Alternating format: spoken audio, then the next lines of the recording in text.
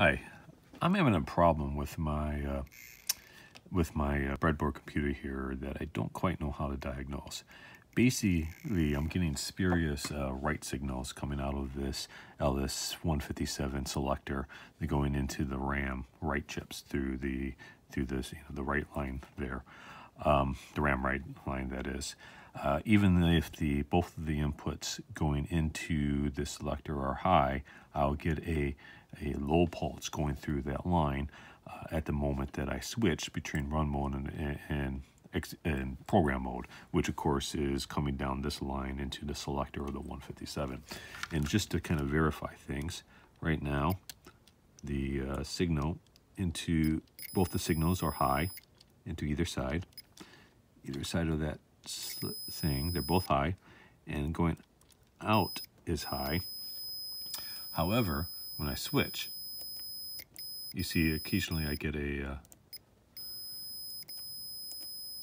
very short but quick pulse, ground pulse, or low pulse going through that line.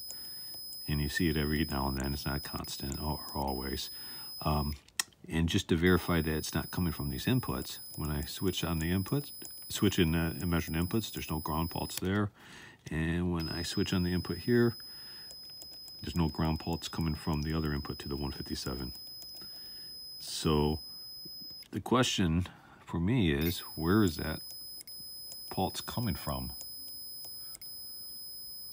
Is there a flaw in this chip? Do I need to pull the other things high or low? I have verified the voltage levels. The input voltage here between the input, the plus volt and the ground on this chip is about 4.8.